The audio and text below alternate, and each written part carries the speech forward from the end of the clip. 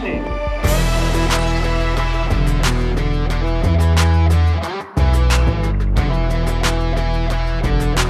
Легкая атлетика произошла от слова «тяжело», потому что 200, 400 и особенно 600 – это очень тяжелая дистанция.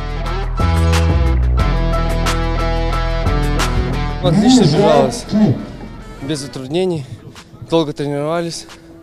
Я думаю, выложился на все 100. Задача стояла такая, чтобы бежали до последнего, не сдавались.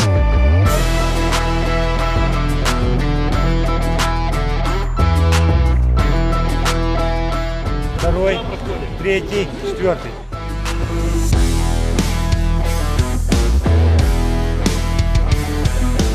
Очень тяжело.